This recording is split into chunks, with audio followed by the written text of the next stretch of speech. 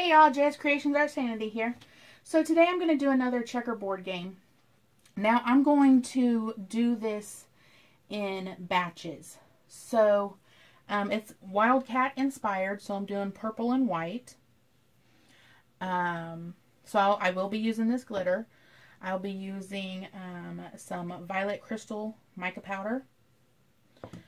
For my white, I've mixed up some white alcohol ink and then some Macropearl mica powder.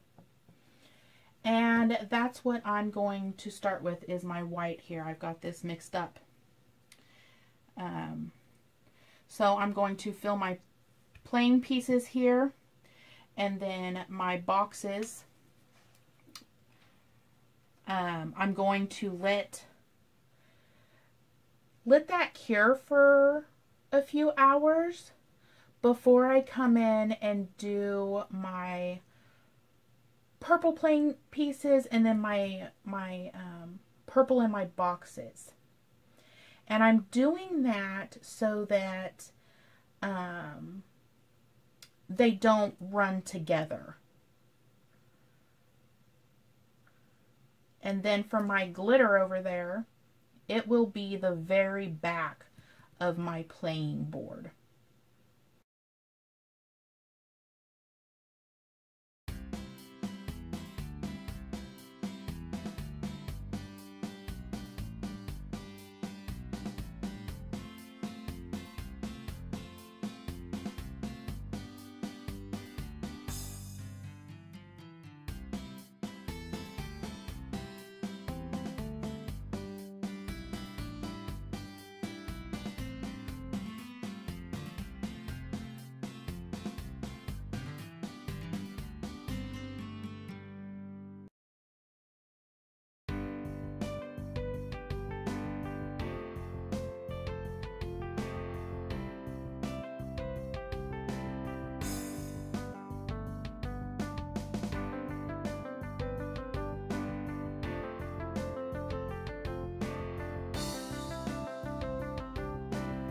So this is the time-consuming part here. You can see what I'm doing. Using a pipette gives you more control of the resin, but it's such a slow process. And like, don't have very many patience. So I'm going to continue like this. I'm going to pour a little puddle in my squares and then come back with the pipette and fill them in.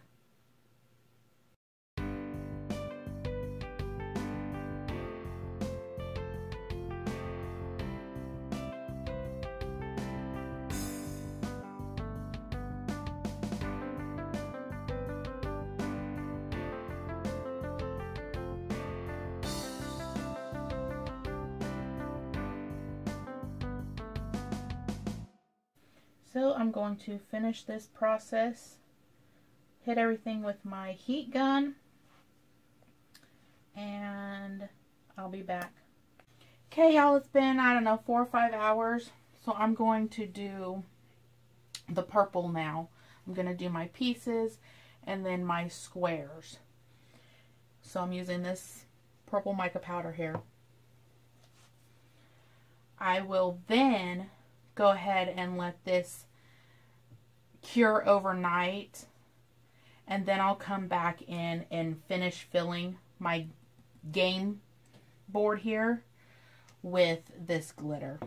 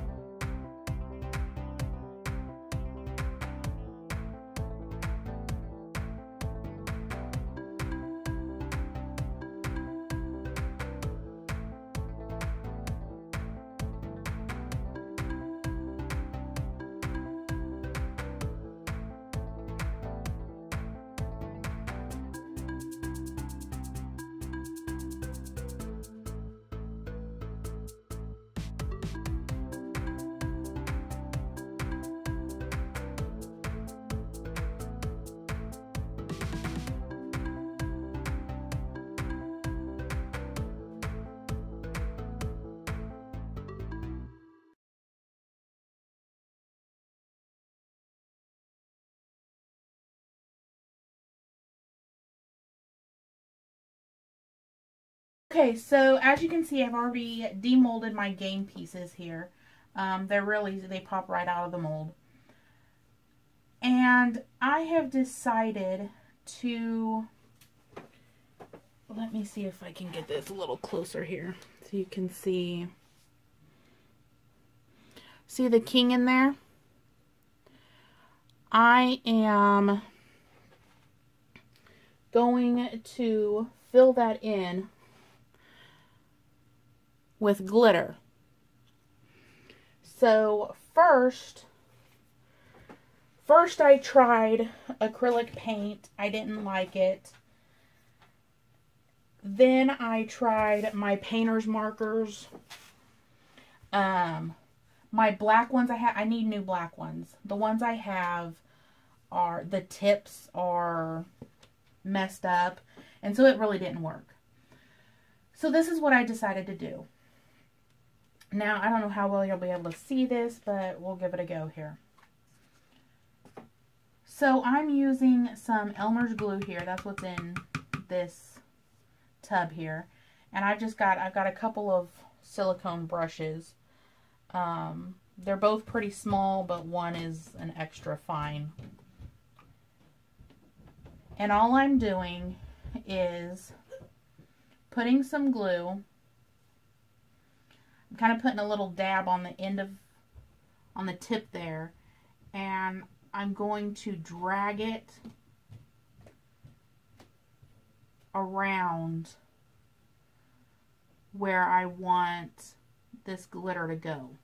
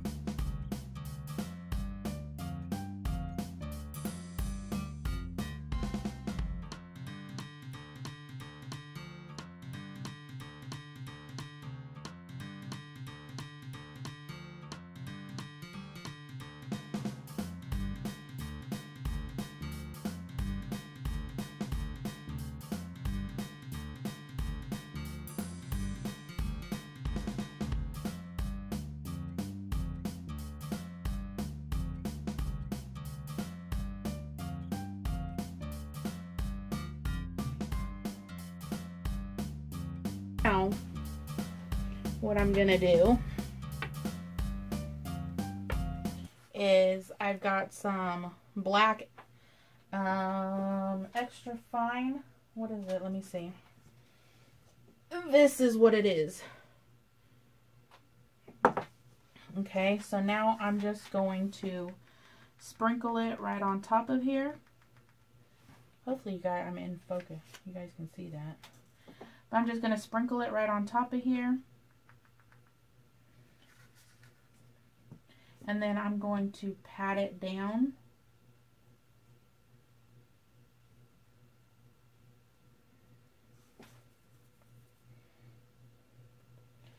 Dump the excess off. And then I'm going to set it to the side and let it dry. Okay. Now, once it's dry, I think my white one's dry. Let's hope anyway. But once they're dry, I'm going to take a dry brush, a flat dry brush here, and just brush off the extra glitter.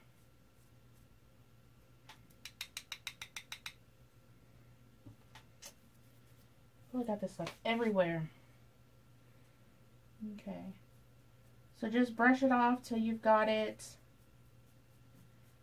how you want it. Okay. And that's what it's going to look like. Okay. So now I'm going to go ahead and finish the rest of these. Okay, let's demold our game board here. Let's see what we got. Ooh, that's pretty cool.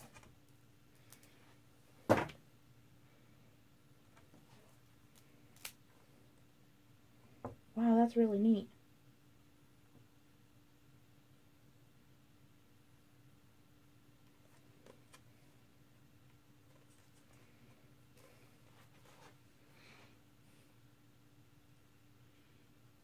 So now I'm going to put a flood coat on both sides. So I will show you how I'm going to do that. And I'm only going to show one side because it's a repeat process. So I'm going to, first, I'm going to tape off my top. So that means I'm going to flood coat my bottom first. I'm going to wait 24 hours for that to cure. It might be a little longer than that because it's kind of cool here. So, but when it's cure, then I'm going to take the tape off my front. I'm going to tape my back and then flood coat my top. Now I do it that way because if for whatever reason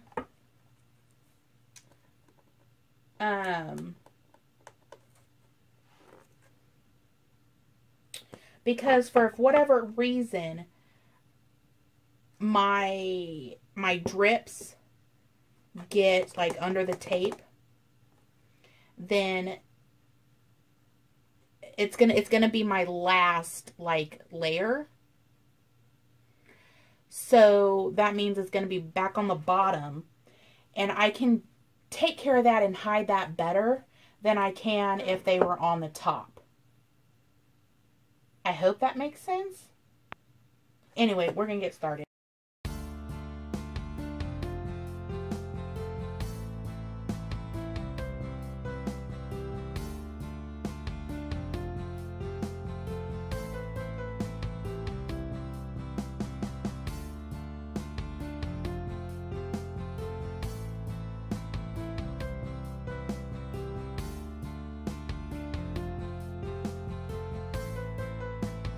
Okay, now I'm also going to put tape in my middle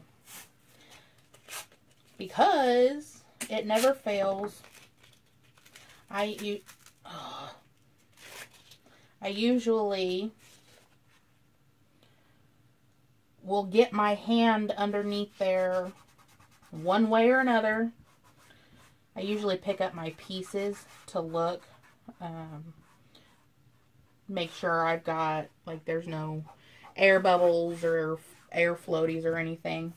So I always get my hand underneath my projects, and of course I'll have resin on my glove, and then of course it gets on my project. So I've learned to tape the whole thing, not just the edges.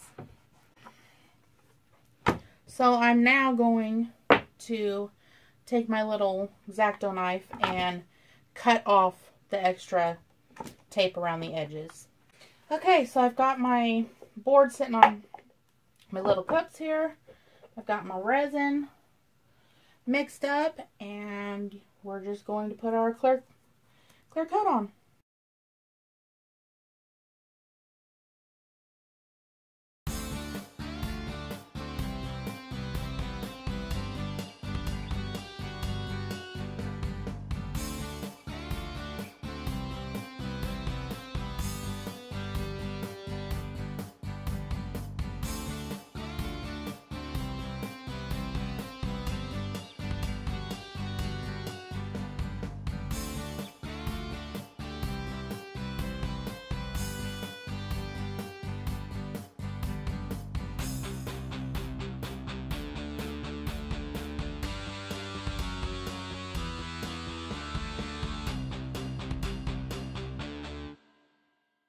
Okay, So I've already sprayed my playing pieces.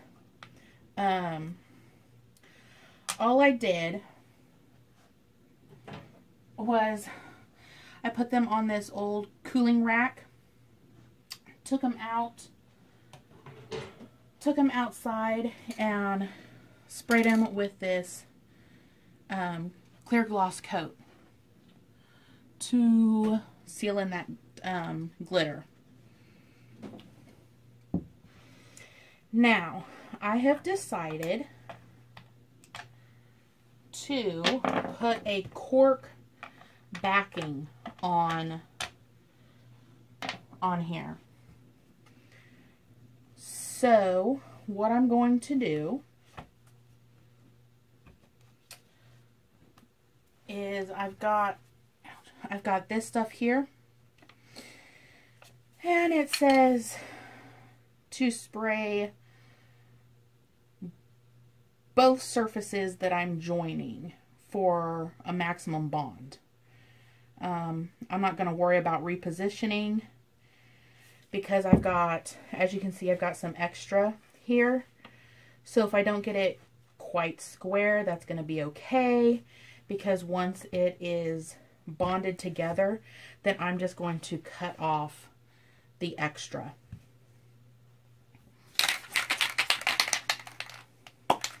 So let's see how this stuff works.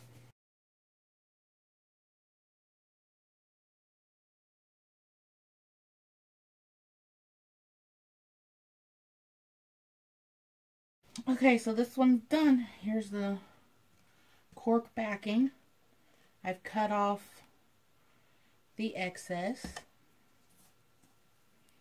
And I'm going to call this one done. So as always, thank you guys so much for watching. Please like, share, subscribe, and leave me a comment. And until next time, bye.